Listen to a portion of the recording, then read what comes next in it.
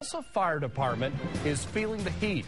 Officials say the lack of manpower is a serious issue. 2 News reporter Aja Vickers joins us with more on a plan that could fix the problem. Aja?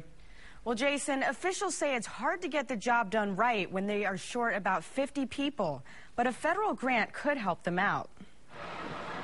Tulsa residents say it's a big concern that their fire department does not have enough manpower.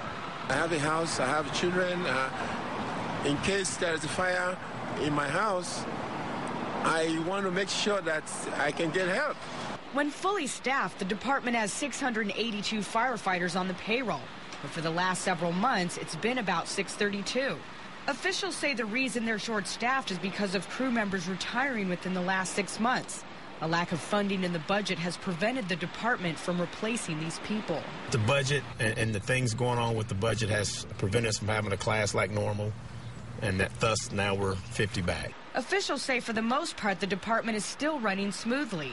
One area where it can become an issue is the fact that they are only able to put 3 crew members on a fire truck. They should have 4. This number is needed in the event of a search and rescue. We're saying there should be 2 people waiting to rescue those 2 people that went in, just in case something happened to those 2 people that went inside. Officials say because of this, the department isn't following national fire protection guidelines while out on the job. They also say it doesn't make any sense to have to pay crew members overtime, which was the case last Friday during the Tulsa Club fire. Many say continuously stretching the department thin can create more problems down the road. I think it puts a lot of people's lives at risk, and I even think it puts the firemen and women at risk, because if they're short, you know, they're probably taking more chances than they have to. Could hear back about the grant as early as December. They are now testing new recruits ahead of time to fill those positions just in case the grant comes in.